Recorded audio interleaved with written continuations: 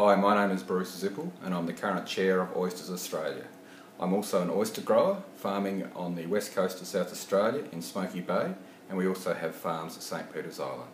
I'm also a member of our family operating business or family farming business with my two brothers, and we suffer the same ups and downs as everyone else in the oyster industry throughout Australia, and we know there are some challenging times about at the moment.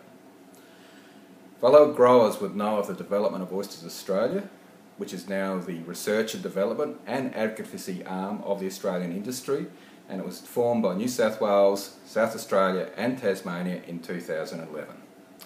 Oysters Australia was a massive leap forward for the industry in 2011, but we've taken another big leap since October, signing an FRDC industry partnership agreement. This is actually very monumental, as it means that the oyster industry, i.e. you, the growers, through your representatives, decides on how it invests its R&D money rather than through cross-sector advisory groups. The dollar goes to the oyster industry. And as a safeguard, we are also about to sign off on a strategic plan, steering our investment and setting our goals for the next 5 years. 100 growers across all states gave their opinion on how they wanted to see the money spent, and the plan was the result. Thank you for your support, and we look forward to representing your interests into the future.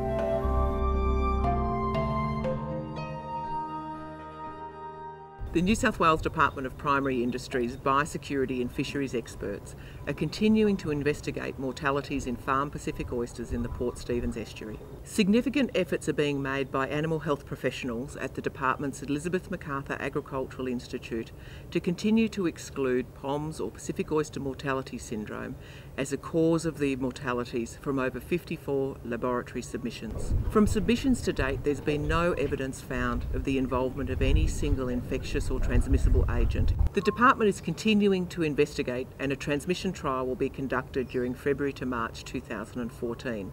The aim of this trial is to determine whether there is any likelihood of a transmissible agent being involved in the mortalities. Results to date suggest that many factors may be involved in causing the mortalities, including perhaps environmental stresses. The department will continue to work closely with affected farmers and communicate findings to the New South Wales oyster industry.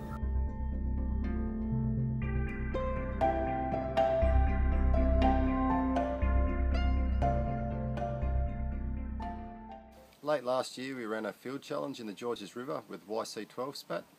In this trial we had mortality rates ranging from 20 to 80%, which means that we get really good genetic information. In the hatchery we've just completed producing 80 families for the upcoming POMS trials. These are from our second generation of POMS families, and the results will be worth watching for. Field challenges can be difficult, so a critical part of our project is the development of a lab-based trial. Researchers at EMAI are having success in this area and have recently been able to infect oysters with stored virus. Finally, you may have heard of the syndrome which is causing mortalities in Port Stephens. We use this site as a holding area for our oysters on the way to the Georges River, and we're currently looking at risk mitigation measures for our project. If you require any further information, please feel free to contact me.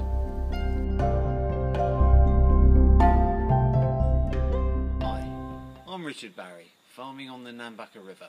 A better year, 12 months without a flood, long may it continue, and now a little drop of rain. Norovirus may well be found in every estuary, so it's good to see funding has been found to test and hopefully establish a background level that is not a public health issue and which can facilitate earlier opening of an estuary should an outbreak occur. In the Northern Hemisphere, virus levels are far higher, and establishing Australian levels would avoid imposition of their proposed extremely stringent protocols on our industry. Thanks.